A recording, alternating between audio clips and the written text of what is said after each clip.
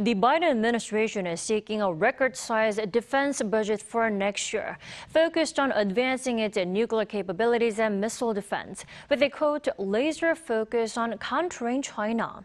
According to the Defense Department on Monday, the $842 billion budget has $38 billion set aside for modernizing nuclear weapons and systems.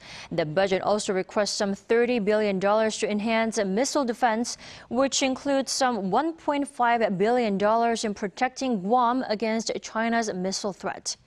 Funds for developing and procuring hypersonic missiles is also part of the plan.